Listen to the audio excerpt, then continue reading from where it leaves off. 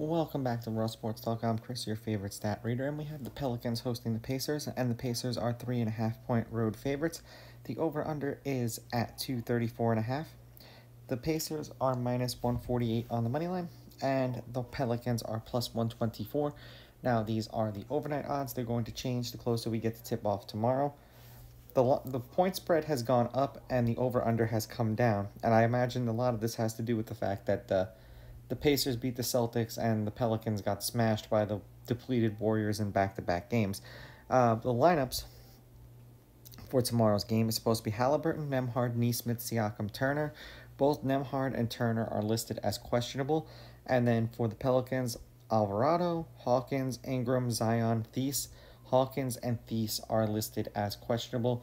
The NBA is atrocious when it comes to confirming lineups.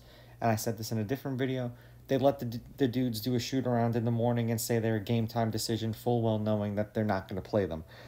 Head-to-head, the home team's on a 6-game winning streak. The home team is 7-3. The Pelicans are 6-4.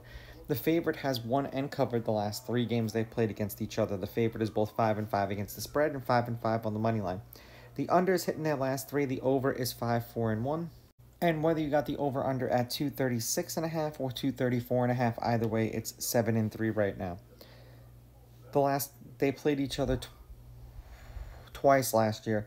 The Pacers won 123-114 at home. The Pelicans won 129-102 in New Orleans. The Pacers are 1-3 in their last 4. There was a total of 221, 232, 234, and then 267 points, losing by 25 to the Knicks, by 4 to the Sixers, by 4 to the Magic, and then beating the Celtics by 5. For the Pelicans, they're on a 3-game losing streak, 208, 228, 230, and then 193 points.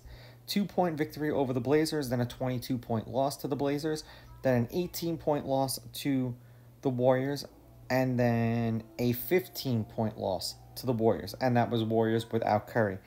I'm going to take the Pacers with the money line. I will take the Pacers laying the points, and I'm going under.